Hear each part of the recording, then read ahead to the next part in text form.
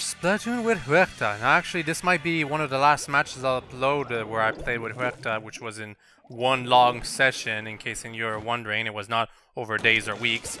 This might be one of the last matches because there's only like one match left for me to check, and it may or may not be actually good enough to upload, so yeah.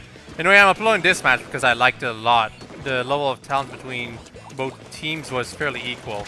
Right here, I really messed up my ambush against this player. I should have, like, I believe I hit them in the first place with my shot, but then I should have followed up with bombs instead of trying to hit them again with my charger. Because I don't have damage ups on right now, and that's an issue. Anyway, the enemy team pretty much has the advantage right at the beginning. Mostly map controls, but I do manage to splat some opponents, and I'll have to put in some efforts to make sure that I can repel all their forces. Right around here. I missed my shot, unfortunately. Someone managed to take care of the Rainmaker. Right here, I almost got ambushed. If it was not for Echolocator, I definitely would have gotten splatted. Unfortunately, my Huerta got screwed right over here. Probably was just on the edge of the Rainmaker's shield explosion. There's a bit of lag going on, unfortunately, because Japanese players. But it's not too bad. It's like, it's not the worst I've ever seen. And it's probably happening to the enemies as well, so gotta be careful. I'm pretty sure that Splatoon or some of the opponents anyway are just focusing on getting control of the center first and foremost, which is not a bad idea for this map. Particularly because one of the players is a charger, which was just standing in one place. That carbon roller, I really didn't like what they did right there. They were just hiding behind those crates, waiting for someone to get close. Anyway, we get a pretty decent lead right here, 45 points. It's not completely commanding, but it's something that the opponents have to take into account now.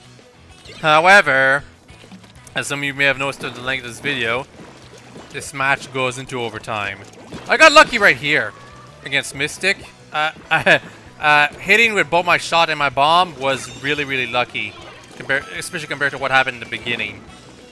I wish that would always happen when you get ambushed with a charger, especially right when you're looking right at them, that you could like screw over the ambush by hitting them twice correctly, but it doesn't always happen, unfortunately.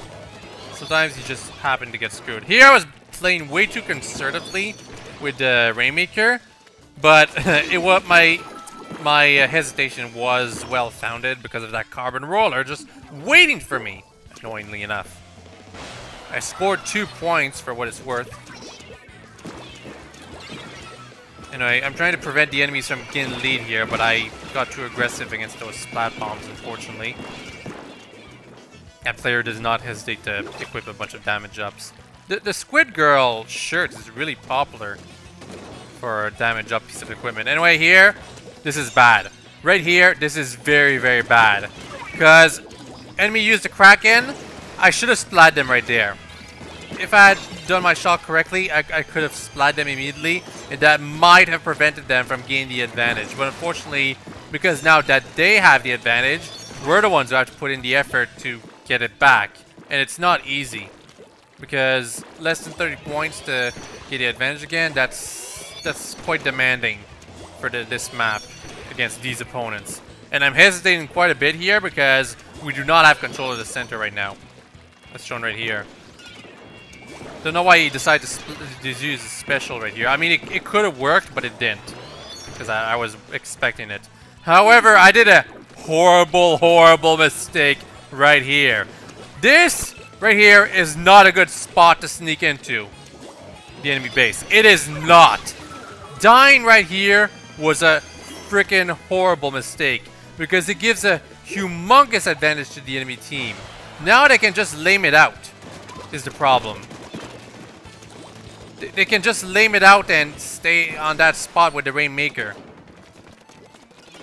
And if we try to pick up the Rainmaker ourselves, we're almost certainly going to get splatted immediately. Particularly because there's a carbon roller. Like you guys see right here, that they're all stuck in that one spot, and there's barely anything we can do to catch back the Rainmaker. Particularly with how little time we have left. So yeah, I completely screwed our match here, bringing the Rainmaker over there. I thought I was being good, trying to sneak by their defenses, but it just didn't work. I managed to splat the opponent right here, but there's only 5 seconds left, and guess what? Kraken. That Kraken guarantees their win, because as soon as it goes over in overtime, he immediately breaks it and then catches the Rainmaker.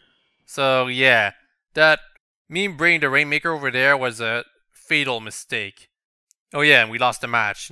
This doesn't usually happen. Unfortunately, I ended the recording just before the results screen, so that's as far as it goes in terms of footage. Anyway, there may or may not be one more match with Huerta to show. Otherwise, I'll be going back to solo ranked matches to upload, which is basically Road to S+ matches, really. Hope you've all enjoyed it and hope you have a nice day. Bye-bye.